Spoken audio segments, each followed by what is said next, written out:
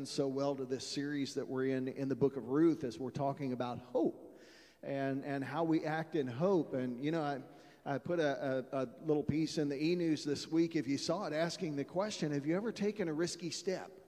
Have you ever been at that moment where you were pressed to have to kind of push out there and step out a little bit, take some action, do something? You couldn't just sit back anymore. If you hit that moment, what was it that gave you the courage to get up and to move? Was it hope about what was going to happen? Was it maybe just desperation of the moment? Something's got to change. Maybe it was a little mix of both. I find that whenever we're comfortable, we sit pretty still, don't we? We really have to get uncomfortable to get out and do something. So I think that desperation's part of it, as well as the hope that we have. But there are times when our situation calls for not only relying on God and praying to God for His provision and to do something, but that we actually get up and take a step of faith and do something. Put some feet to our faith. Act on what God has promised. But there is a difference between a desperation gambit, when we try to manipulate circumstances for the outcome that we desire, and a true step of faith. I've heard for years about faith, foolishness, and presumption. Faith is what we want to operate in. We want to act as children of faith and faith in God and see God move in great ways. But there's also foolishness and presumption. And foolishness and presumption is when we're just out there on our own ideas and our own plans, and we're just, I'm just going to make it work, And we presume that, if I step out here, surely God will rescue me in my presumption, or do something. So I want to talk to you about this idea of stepping out in faith. Because stepping out in faith is not so much about certainty regarding the outcome of the situation as it is our certainty of trust in the one into whose hands we are placing ourselves. And there's a significant distinction there. The trust, the submission, the obedience, you're going to hear me say that all the time. Why? Because that's the substance of this relationship that we got away from in a sinful nature, and it's the relationship that God is calling us back to, that we would walk in a relationship of trust, submission, and obedience to Him, and living life as His people and as His children. And faith, whatever the outcome, when we take a step of faith, whatever that outcome, if we've given it to God, we're trusting that it's going to be for the best, like these songs we just sang today. Like Romans 8:28 that we've looked at, that says, in all things God works together for the good of those that love Him. All of our circumstances, all the broken pieces, He's at work to do that. So I want to talk to you a little bit this morning about what it is to take a step of faith and what that looks like, and how do we know when it really is a step of faith. We're going back to Ruth chapter 3. I'm actually going to read this chapter in its entirety this morning as we get started. It's just a little segment of the story, 18 verses. It's kind of a midpoint in where we're at.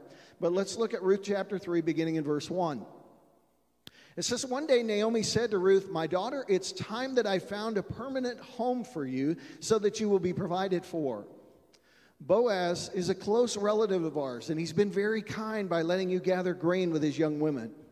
Tonight he will be winnowing barley at the threshing floor. Now do as I tell you.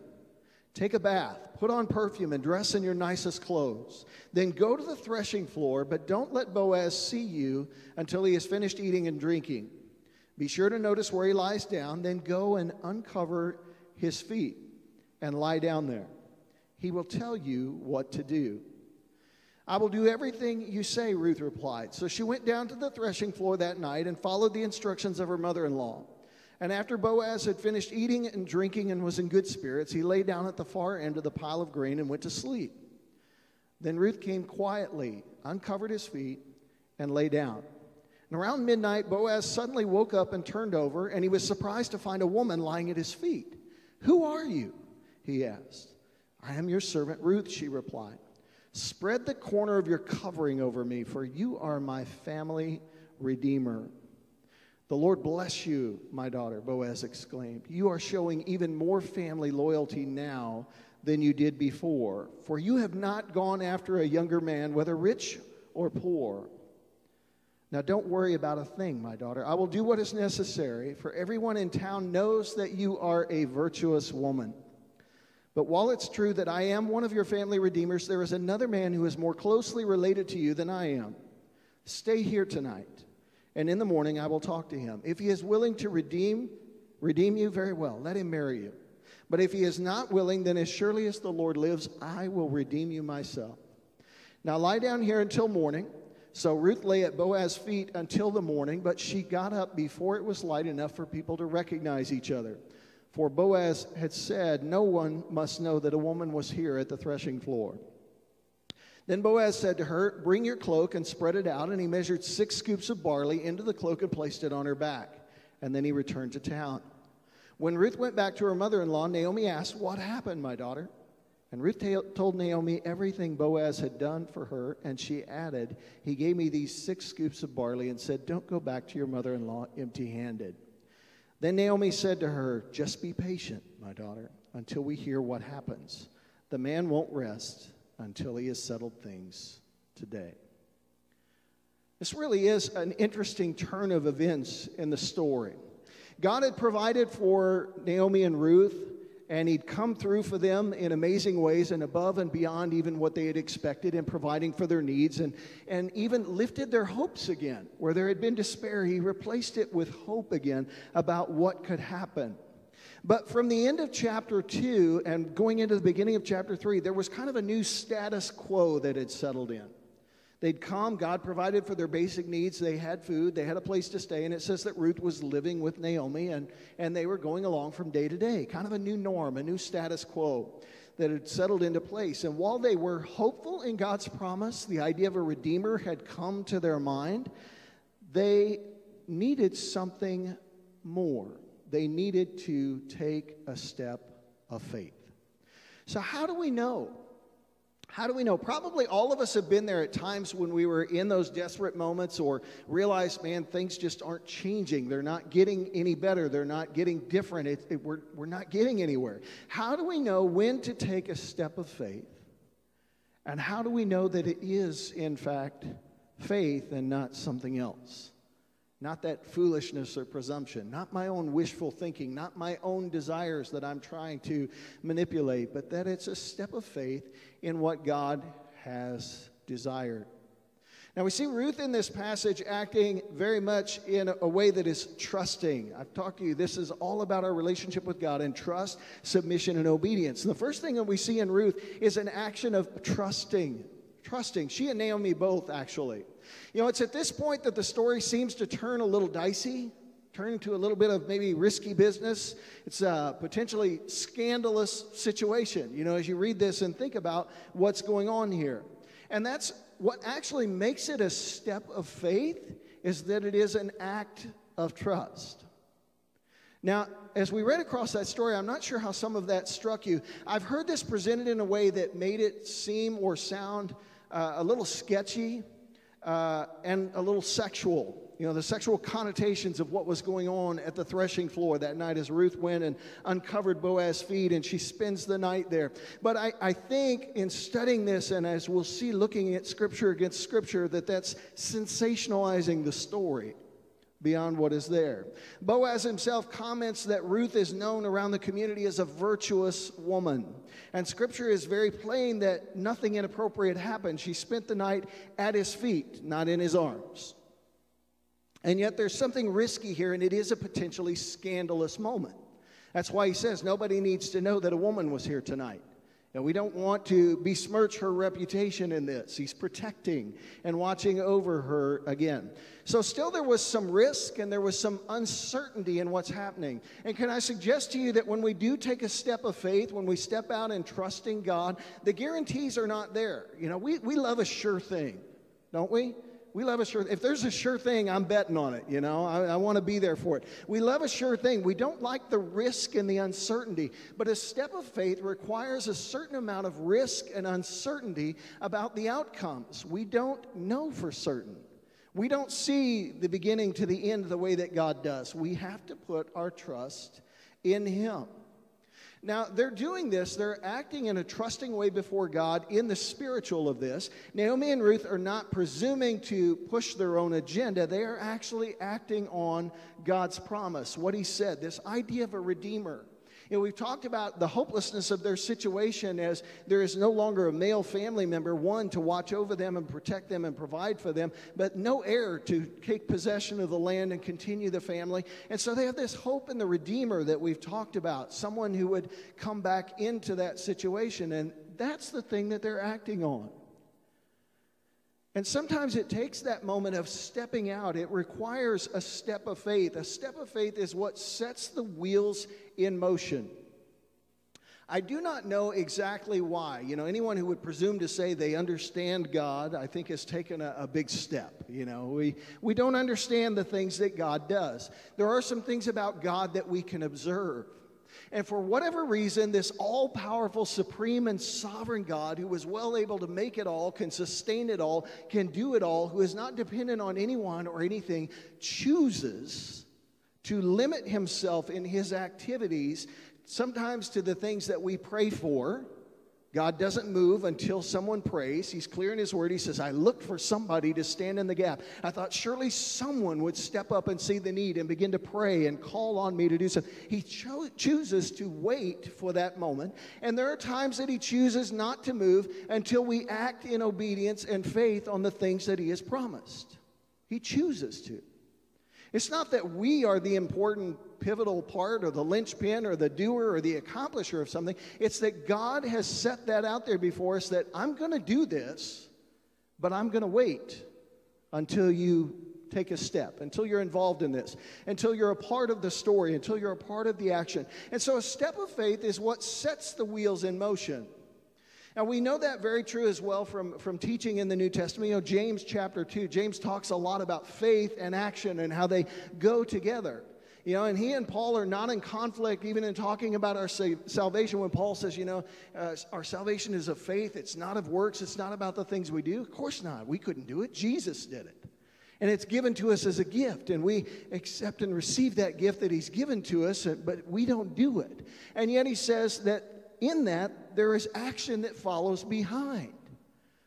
And Paul even says that in that passage. He says, then we go on to the good works that we were created to do. And James says that, you know, when you have faith, you can't hide it. It doesn't disappear. It's not inactive. He says you see the faith in somebody's life because they step out and act on it. It's real to them. It's become a part of their life. It's something that they do. And so stepping out in faith is what often sets the wheels in motion. Not that we accomplish something for ourselves, but that we're in partnership with God in a way that he has chosen. So Naomi and Ruth are stepping out on this promise that God has made. They've seen in chapter 2, we saw, you know, the spark of hope there. He's related to us. He's a potential redeemer. This could happen. God could be doing something. And so in time, nothing happens. They step out. They begin to act. And they're also exercising some trust not only in God in that spiritual sense, but in the natural. Naomi and Ruth are trusting in God's servant as well as in God. You know, they'd seen Boaz to be a righteous man and a faithful man. They'd seen him be very generous with them and going beyond even what God's word said, you know, to leave the grain at the edges of the field and not go back and pick up what was dropped. We saw in the last chapter, you know, Boaz is telling his workers, hey, pull out a few extra, you know, and drop them on the ground. And if she's over here gathering where she's not really supposed to be, he said, don't embarrass her. You let her do whatever she needs to do. He's been generous, gave her roasted grain on top of what she was picking up. You know, he's been a blessing to them. But they are still yet putting some trust in him that he's going to respond to this well, for one, that he's going to do what needs to be done, that he's going to act in accordance with God's promise. As we'll see in just a moment, he actually has some choice about it. But they're trusting in him. The point in that I think that is relevant to us is that we sometimes may find ourselves in the situation of having to grow up a little bit in learning to trust our brothers and sisters in Christ as well. Now that's difficult. You know, trust is a whole difficult issue. When you start as a child and when you have a child, you know, I think the beauty of our kids and our grandkids as we play with them is they're incredibly trusting, aren't they? I mean, they believe in us. They trust us. They don't give it another thought. You know, you say, do this, and they do it. You know, come to me, jump, whatever. They do it, you know. We learn not to trust. We learn not to trust by experiencing either people who weren't trustworthy or situations that didn't turn out well. You know, we get burned somewhere along the way and we learn not to trust. As we grow to maturity, we learn that lesson all too well. And part of coming back into that right relationship with God and understanding that God is still sovereign over all and He ultimately is in control of my situation, in spite of the fact that in this world He allows certain negative things to happen, there is a curse at work in this world that we live in, that He's got our good in mind. And He says, you've got to trust me. Trust, submission, and obedience. Part of that is in learning to trust other people again. Because we can get really good at closing that up and saying, well, I trust God. You know, I'll pray, I'll give it to God. I trust God in that, but I'm not trusting anybody else. We need each other. We cannot function independently of each other.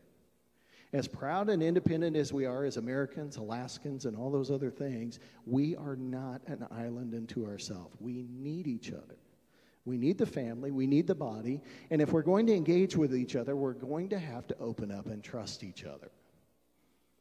Now, in a very practical sense, there are tons of people within the body of Christ, not necessarily just this household, but many households, who are going around with huge gaping wounds and hurts and needs in their life, and they don't get the support, they don't get the prayer, they don't get the encouragement, they don't get the assistance that they need. But the root cause of that is they are unwilling to trust enough to have even one person that they will share that with and allow to come into that situation and be there with them.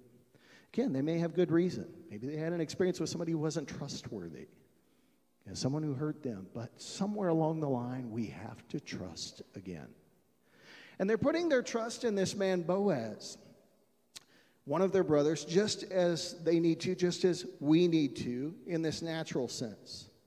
And as a part of a family, we've got to learn to trust each other that way too. But this is part of that where this situation looks a little sketchy, and I've heard the connotations. She goes and she uncovers Boaz's feet. Now, I kind of wondered about that. Maybe you have too. Now, to me, I don't know how you are, but when I'm asleep at night, if you uncover my feet, that's probably what's going to help me wake up because I get cold, you know, all of a sudden. So I'm thinking, okay, she uncovered his feet so he'd wake up, you know. He's over at the end of the grain pile. He's eaten and drank, and he's out for the count, you know. Uncover his feet, he wakes up. That's actually not what this is about. This is the part where some people have sensationalized, and they said, well, this uncovering, you know, referred to something sexual. She uncovered, and she's crawling into bed with him and all of these things that are going on. No, that's not what this is about either. This actually goes back to the promise they were acting on, the promise of God that's found in Deuteronomy chapter 25, verses 5 through 10. And this is actually the story about the man with one shoe. You know, I used to have a favorite movie years ago. It was a Tom Hanks movie about the man with one red shoe.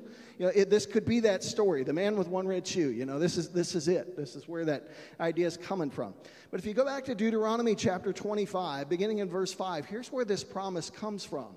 It says, if two brothers are living together on the same property and one of them dies without a son, his widow may not be married to anyone from outside the family. Instead, her husband's brother should marry her and have intercourse with her, be a husband to her, and fulfill the duties of a brother-in-law in that way by taking her into his home. The first son that she bears to him will be considered the son of the dead man, the dead brother, so that his name will not be forgotten in Israel, so that he has an heir, someone to carry on the family.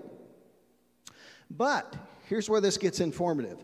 If the man refuses to marry his brother's widow, she must go to the town gate and say to the elders assembled there, my husband's brother refuses to preserve his brother's name in Israel. He refuses to fulfill the duties of a brother-in-law by marrying me. The elders of the town will then summon him and talk with him. They'll bring some counsel to him. Hey, dude, what are you doing? What are you thinking? What's going on here? And they bring some counsel to him and talk with him. And if he still refuses and says, I don't want to marry her, the widow must walk over to him in the presence of the elders, pull his sandal from his foot, and spit in his face. And then she must declare, this is what happens to a man who refuses to provide his brother with children. Even afterward in Israel, his family will be referred to as the family of the man whose sandal was pulled off. the man with one red shoe. You know, this is the guy. You're going to be remembered. You just got a name out of this. This is the promise that's here. But this is something where we need to learn to look at Scripture together too. While this story gets really sensational in some people's eyes, Ruth, by uncovering his feet, was saying, hey, are you going to do what the Word says you can do for me? Shoes are actually very important. I was doing research on this, and shoes in Israel are very important. I wasn't researching the Christian sites. I went to the Hebrew sites. I went to kabod.com or something like that. I'm looking through these. Shoes are hugely important. And this whole idea of uncovering the feet, she was making the point of that. Hey, this is where the shoes go, and I'm uncovering your feet. Are you going to wear the shoes? Are you going to be the man? Are you going to do this thing that God has said can happen, or are you not? That was the point of uncovering his feet. And then she puts herself right there. I'm at your feet. I'm at your mercy.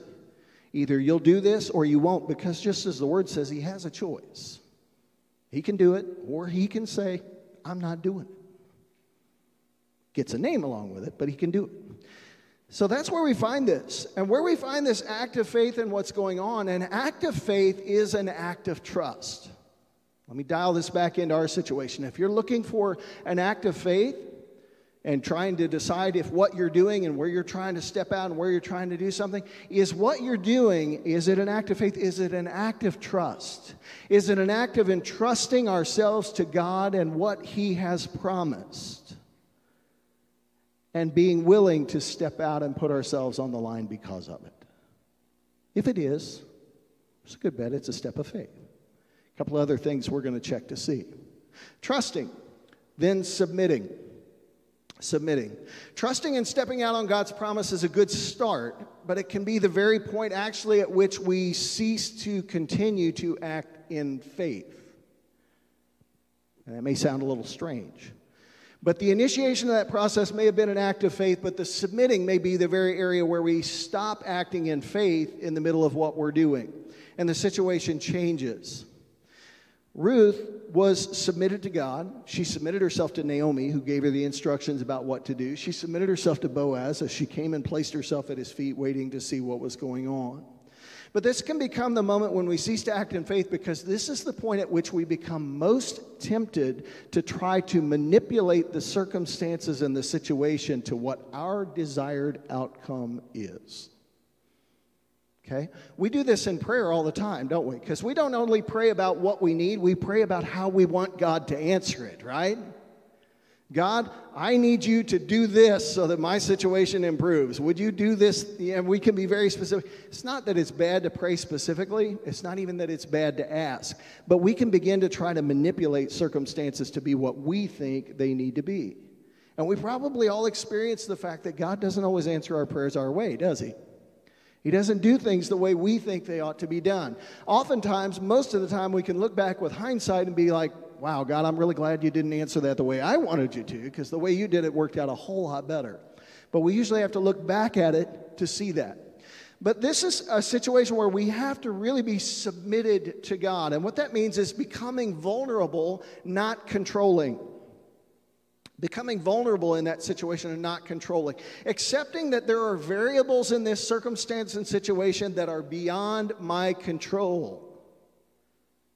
I can't engineer, manipulate, control this situation to be how I want it to be. There are variables beyond my control. But if I'm stepping out and trusting God and putting myself in his hands, I'm going to have to submit to the fact that God is going to bring this about in the right way, in the right time, in his way. And so what we then are desiring is an outcome, not the outcome. We're going to set ourselves up for frustration and problems in this when we have a defined outcome and says, God, I believe you're going to do it, and you're going to do it this way, and there's just no other way. It's got to be this. You can't put God in a box. He won't fit, for one, and I don't think he likes it on the other part. You know, we don't either, right? But you can't put God in the box. But that's what we want to do. We want to have him packaged up and contained real nice. And you know, he's there to be my ace in the hole, and he's going to make this thing turn out great. Well, yeah, he's going to make it turn out great, but it's probably not going to look like what you thought it would look like. But as we're trusting God and asking for his help, are we submitted to the fact that if he really is God, then we really do want him to do it his way, because that's the best way. And allow him to be at work in it. So we're not looking for the outcome, we're looking for an outcome. God, I'm desperate for you to move. You've got to do something in this situation. I don't think I can go on another day with this the way it is. I need you to move.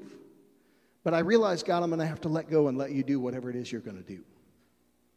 That can be personally, that can also be as we pray for other people. Some of us who've had a close family member, or a child, or someone that we prayed for in their relationship, their journey with God, and they're resisting and they're struggling and they're battling against that, there comes a time in praying for them that you have to let go, don't you? You have to let go and say, God, you've got to move in their life, and I'm just going to have to pray that whatever you need to do, whatever you have to do in their life, I just want to see them come to you. It's a little bit of a scary place because some of them will take a hard trip out of that, a hard journey.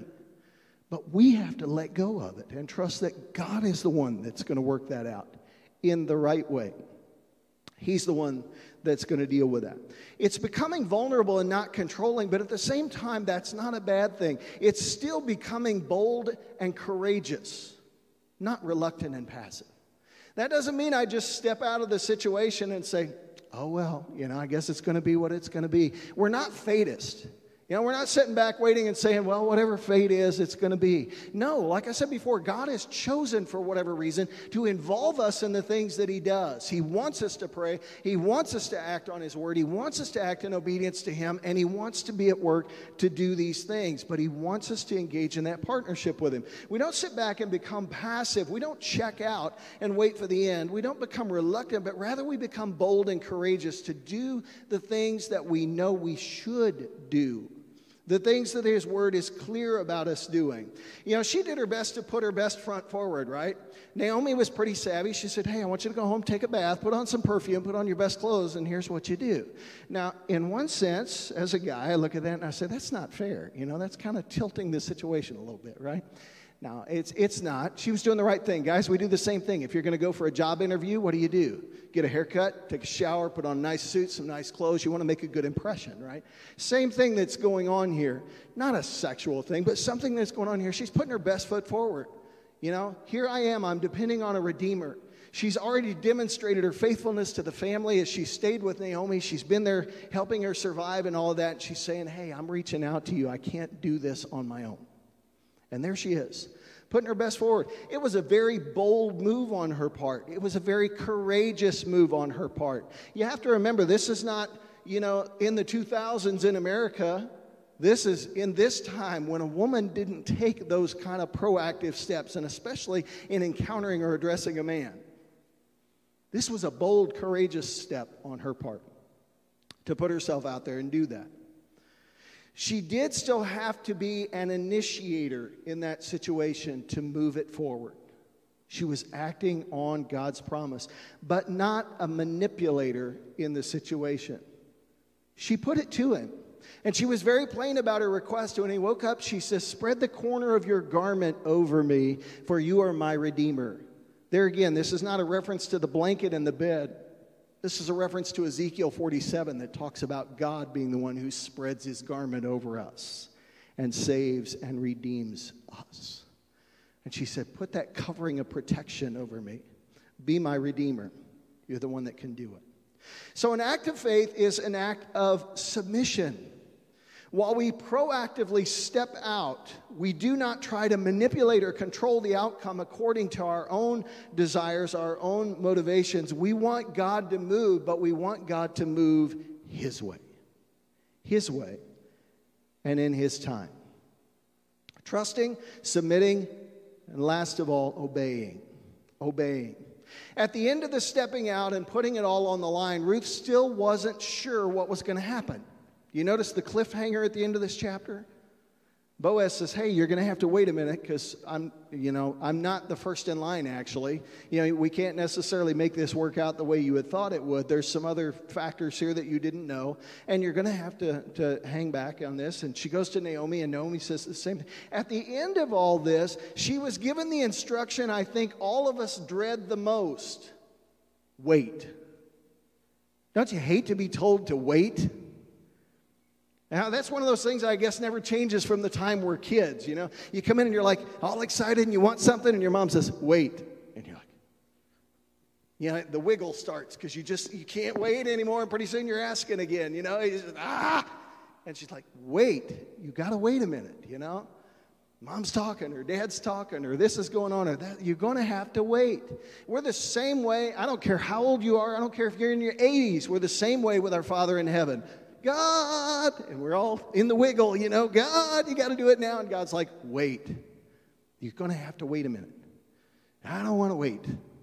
I hate waiting. That's, you know, out of the answers we get in prayer, that's the one I dread the most. Wait. I'd almost rather have him just say no as to tell me wait, you know, because I don't want to wait anymore. I want to see what it's going to be. But she gets those very instructions to wait. And where we find the obedience in her obedience to God, and that same kind of obedience that we need to have, is that she is in fact patiently waiting for direction.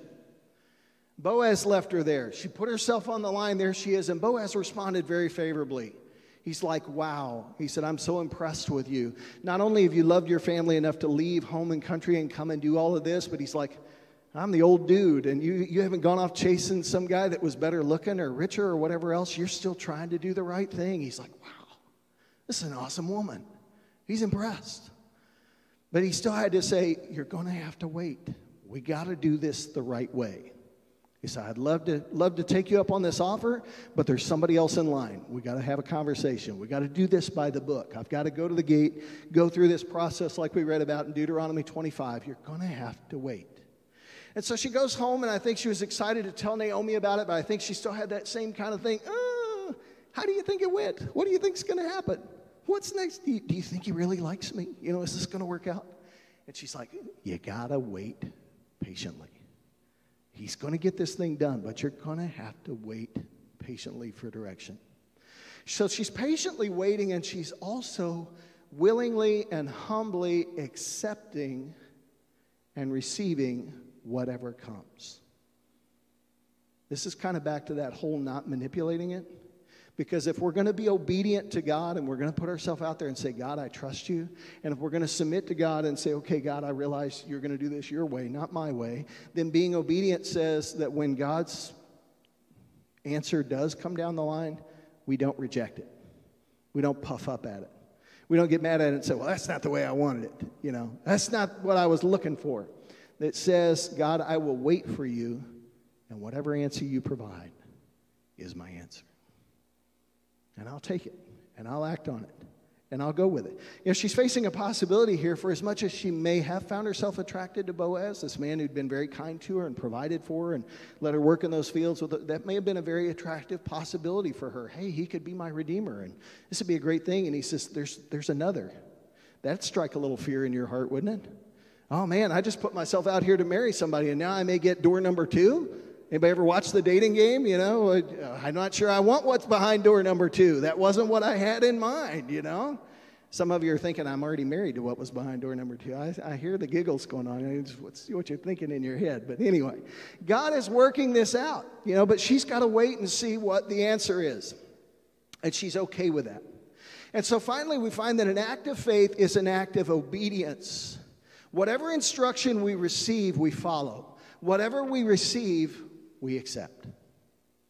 So whatever your situation is, if you're like, I think I need to take a step of faith, I think I've got to kind of step out there for God, these are some things we can do to kind of check ourselves and see where we're at. Am I trusting? Is this just something that came up out of my own head, or do I have a promise of God? Or do I have something solid in the Word of God that I can stand on and say, okay, God, I'm going to step out here and take you at your word. Will you do what you said you would do? Am I going to be submitted to that? Am I going to try to tell God how to do it? Or am I asking him to do it and realizing God's going to do his own thing? So in submission, that step of faith is, okay, God, do what you're going to do. And finally, am I obedient? When whatever I'm directed to do, whatever instruction I'm given, and whatever is given to me, will I take it for what it is and act in obedience in following him? It's kind of interesting, in closing these out week to week, God's kind of brought the same question back to my mind just to ask you as we close these out, where are you today?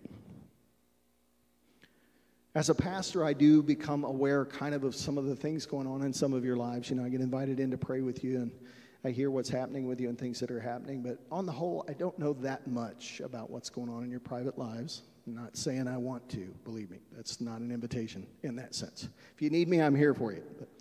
But where are you today? What are you dealing with? What's going on? Are you desperate for something to change? Are you longing for God to move? Perhaps the delay that you've been experiencing is not on God's part. It may be on ours. God may be waiting for us to take that step. God may be waiting on us to pray and ask Him to fulfill what He said He would do. God may be waiting on us to take a step and act on what we already know from His Word we should do in the situation. Is there a promise of God that you can hang your hopes on? Something in His Word that you know you can hold on to? If so, is it time to take a step of faith? And just remember that a step of faith is rooted in God's Word and His promise, and it's an act of trust, submission, and obedience. Just stand with me this morning. I'm going to pray with you and over you, and then we're going to have some time to pray. The worship team's going to come back and lead us in another song of worship. And once I step down from here after praying, if you need specific prayer, if you need some counsel, if you want to be anointed with oil and prayed for, we have folks that will meet you at either side. I'll be down here on one of the sides at the front. If you'll just come to either side of the front of the platform, we'll pray with you there. And we'll take as much time as you need. No rush, no hurry, and any of that. We're here for that today. Let's pray together. Father, thank you so much. Lord, again, for the privilege to be in your house, the privilege to be with family, to be a part of your family. Thank you for the way that you continue to love and minister to us. We come here, I think, thinking that we're ministering to you, you know, as we come in to sing your praises and pray and give in the offering and do the things that we do, and all good things. And I hope that you are honored and pleased by those. But, Lord, if we haven't learned it yet, we can't ever outgive you. Lord, you turn around and you give right back, and you pour out blessings on us. And Lord, I hope and I pray this morning that there's nobody in this room that's walked in with something burdensome in their life that they're going to try to turn around and walk right back out the door with. But God, I pray they're going to put it before you. I pray that you're going to spark hope in them again. Lord, that you take the broken situations in our life and you work it into something good. Lord, I pray that they're going to be inspired to take you at your word. I pray they're going to be encouraged to take a step of faith. And Lord, maybe that begins with just stepping out for prayer. And Lord, may we see the great things that you're doing, and may we not forget to give testimony and praise of the good things that you've done when they happen. But Lord, may all of our hope and our trust and our assurance be in you. Lord, if it's problems they're facing today, if the finances are tight and they're not sure what's going to happen next, Lord, if it's something in family and relationships and emotions, Lord, if it's something physical in their body, I pray that we're going to trust you with it. We're going to hold on to your word. We're going to stand on your promise. We're going to believe for you to do what only you can do. Father, if there's somebody that's come in this house today that does not know what it is to be in that right relationship with you, to receive that gift we talked about today, that's your grace to save us and bring us back into right relationship with you, Lord, that's what all of this is about. Each of us, by nature, chooses to go our own way, not trusting, submitting, and obeying you, and we walk away from that relationship, and we're lost from you in sin. The whole reason that Jesus came wasn't to teach us to be good people, but to bring us back from death to life, to open the door for that relationship with you that we could step back into, find your grace and forgiveness, and learn to walk in trust and submission and obedience to you down the path that you have marked out for us. Lord, if there's someone here that hasn't stepped into that relationship today, Father, I pray that your Holy Spirit would be pressing hard on their heart not to walk out that door without a change taking place. So, Lord, we put these things before you. I pray that in these moments, by your Holy Spirit, you would speak to your people, challenge them, lift them up, encourage them, remind them of your love, your mercy, your grace, and also your power. And we thank you for it in Jesus' name. Amen.